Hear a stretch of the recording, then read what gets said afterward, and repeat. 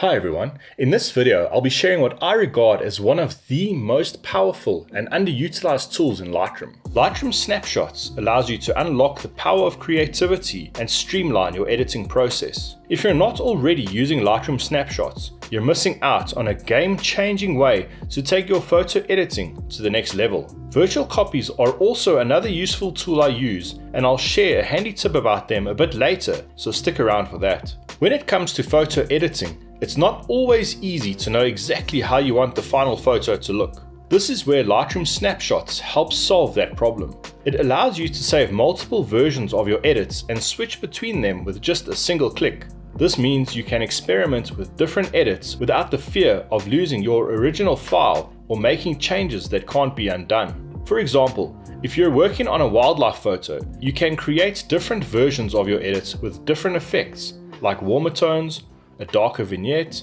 a black and white conversion, or something a bit more dark and dramatic.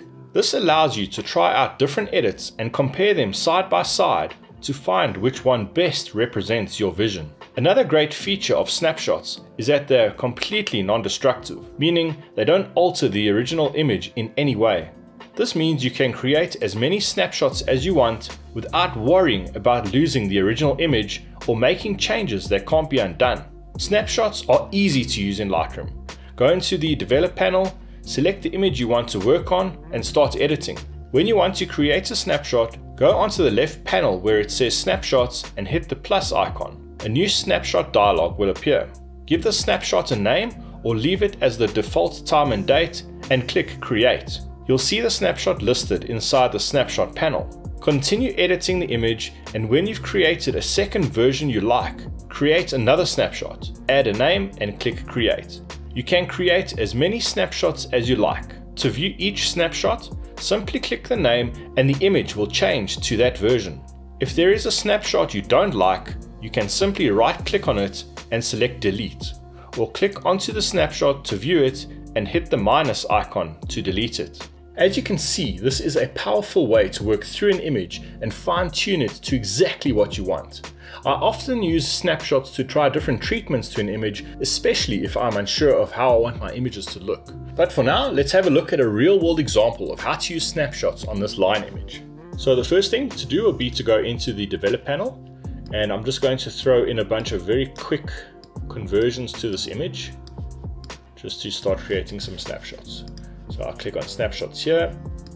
This is version 1. As I said before, you can name them if you want to be more specific with each snapshot. So for this next version, I'm going to drop the saturation, warm it up a little bit, and throw in a bunch of dehaze to add some contrast. Let's call that number 2.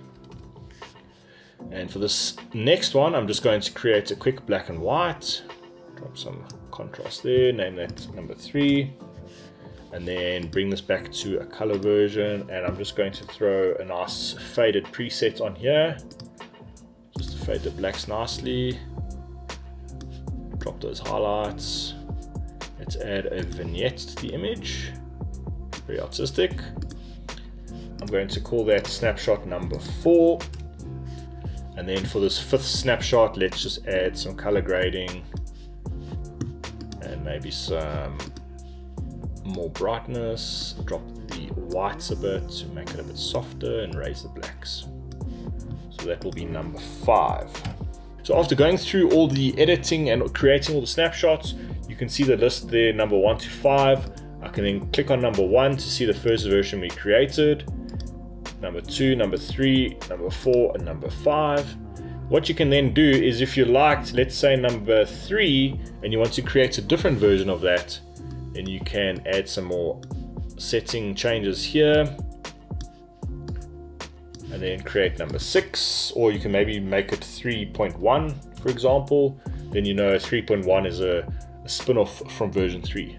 And then once you are happy with what you have done creatively, then go through each one and you can then select and keep certain versions. So let's just go through this number 1. Let's say I don't like that one, I'm going to delete number 1. Number 2, I don't like number 2, going to delete that. Let's say number 3, I prefer 3.1, so I'm going to delete that one. I like this black and white conversion, this number 4 version and number 5, I feel like the number 5 is better, so I'm going to delete that number 4 there. If I want to keep various versions of the image visible and want them to appear on the Lightroom grid and film strip, I would then use a virtual copy of the image for each version. To create a virtual copy, simply right-click on an image, select Create Virtual Copy, and you'll see a copy appear to the right of your original photo. I can then apply each different edit to each virtual copy by simply clicking on each respective snapshot I created on the original file. Snapshots are copied across to virtual copies. To remove a virtual copy, simply delete it by selecting it and hitting the delete or backspace key. For ideas on how to edit your images differently, check out this video next, where I show you how I create dark and dramatic edits to my wildlife photos.